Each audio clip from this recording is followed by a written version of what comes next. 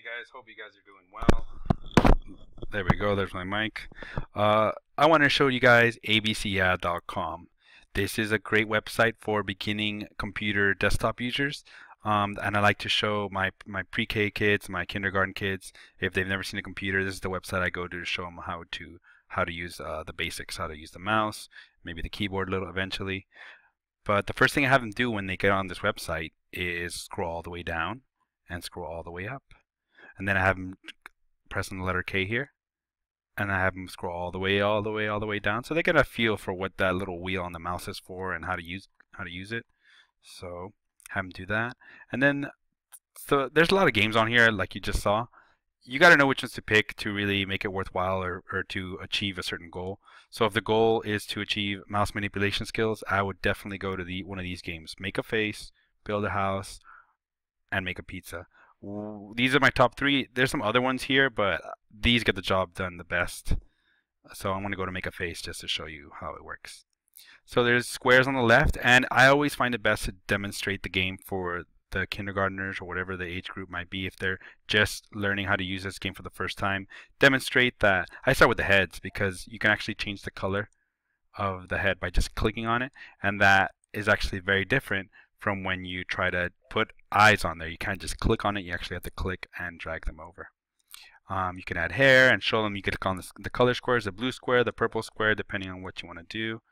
What I'm going to do here is what I've seen some girls do at our school, and they're very creative. So when you go to the noses, they actually decided to make, instead of putting the nose here, they decided to put two noses and put them on the ears so they can act as earrings, right? Pretty cute. I thought that was pretty creative when I saw one of the girls doing that.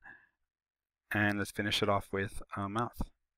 So these you can print, color, you can print them out, what I like to show them is also, here's a good place to show them the undo buttons and what those do. And also if you want to start all over, you can click that button.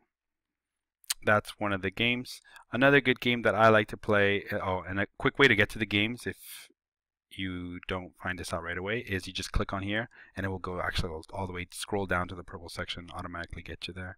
Make a Pizza is great too. This one's really cool because it shows you also the click feature, so you get to hear some sounds as well, and it gives you instructions so the kids know what to do. The sauce is cool because you actually have to draw this on. You click and drag or click and draw the sauce on. You get to add some cheese, some pepperoni if you feel like it. And the cool thing about this is the kids get really creative. They can do whatever they want. And at the end, you just let them know, like, hey, you can cook your pizza. You click yes. And then when it comes out, the fun part is they get to eat the pizza by clicking on it. So this will show them direct influence on the screen. They'll see like, hey, I can click on this and it will start disappearing. Really cool game as well.